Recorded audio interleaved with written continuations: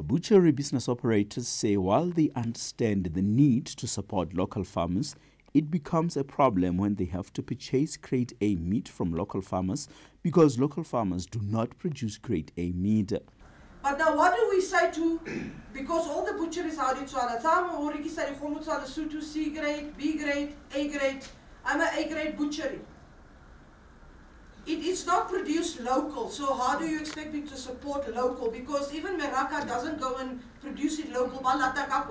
The ministry says they prohibited South African farmers from exporting their red meat to Lesotho because they realized that they were exporting below the standard carcass. Honorable Chalani Pori says as for the grade A meat, they have granted every butchery a permission to buy such cattle from South Africa and slaughter them in the country.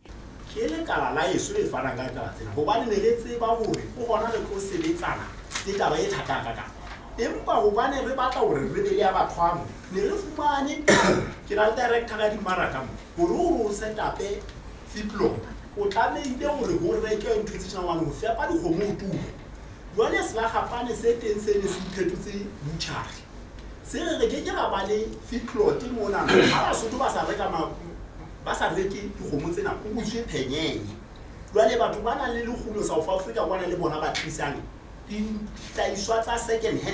Meanwhile, the butchers say they are prohibited from importing grade A cattle into the country, despite what the minister has said, with such privileges only granted to Meraka Abattoir. Minister Sophia Shal says it is crucial that the ministry fine-tunes their communication channels with the business operators to avoid unnecessary fights due to misunderstandings.